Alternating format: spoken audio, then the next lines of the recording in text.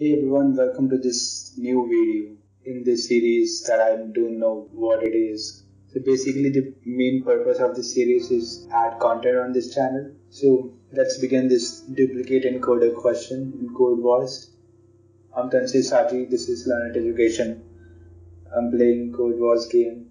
The goal of this exercise is to convert a string to a new string where each character in the new string is bracket if that character appears only once in the original string, or closing bracket if the character appears more than once in the original string. Ignore capitalized, which means everything is lowercase. Let's do that. Word equals to word.lower.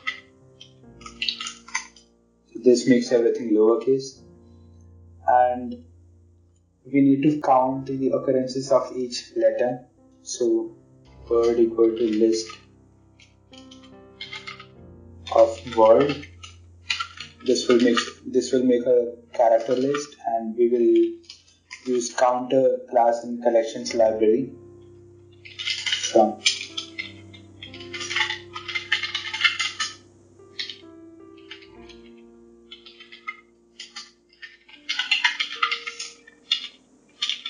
This will give us a count of every letter. I'm bad at naming variables. I don't know why. I have an OCD in variable names. What I was doing? Yeah. I have to make a counter object of word list and character list of word.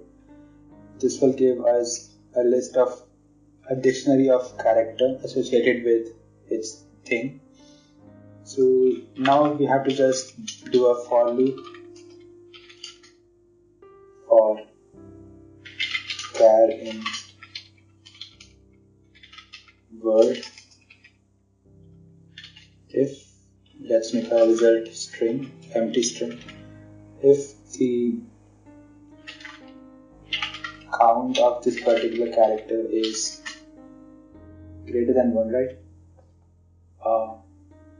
Open brackets, if only once, okay.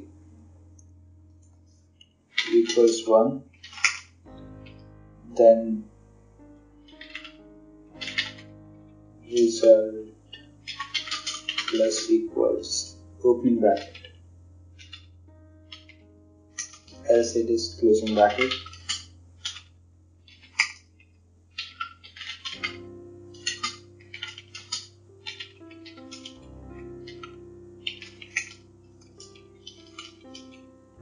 And finally we will just return the result variable. Let me run this sample test. Cool, all test. Now let me attempt the entire test sample case. Cool, 48 passed, 0 failed. I don't want to refactor or comment my code.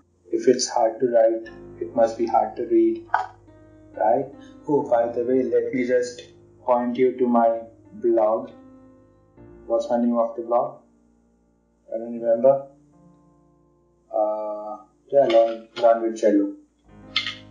Learn.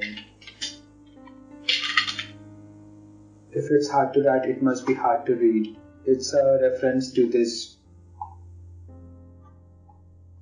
one of my oldest blog actually. How to write a good code. Give it a read.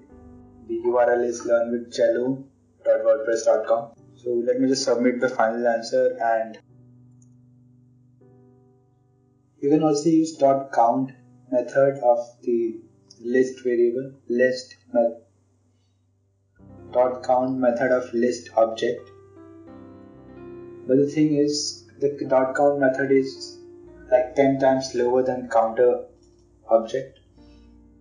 This guy has done that exact same thing that I've done, but smaller. Who comments on this thing? Okay, that's it for today, guys. I'll see you in the next video. Subscribe, like, share, comment.